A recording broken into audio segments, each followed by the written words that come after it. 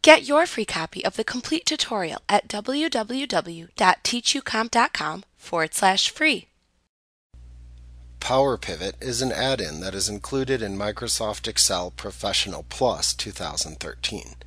It was also available in Excel 2010, but has seen many improvements in its functionality in the 2013 version. PowerPivot is not available in Excel 2007.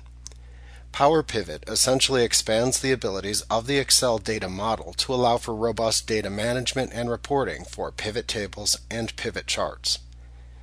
Before you can begin using PowerPivot, however, you must enable it within Excel. PowerPivot is an add-in program that must be enabled within Excel before you can use it. To enable PowerPivot, click the File tab in the ribbon to open the Backstage view. Then click the Options category that's shown at the left side of the Backstage view to open the Excel Options window.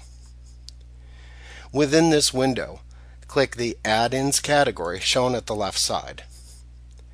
At the bottom right side of this window, select the COM Add-ins from the Manage drop-down, and then click the Go button to open the COM Add-ins window.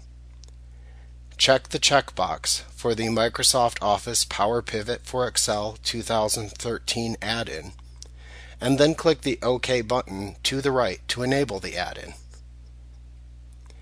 At this point, you should see a new PowerPivot tab appear within the ribbon. You can click this tab within the ribbon to view the commands used to manage your PowerPivot data within Excel. Like what you see? Pick up your free copy of the complete tutorial at www.teachucomp.com/free.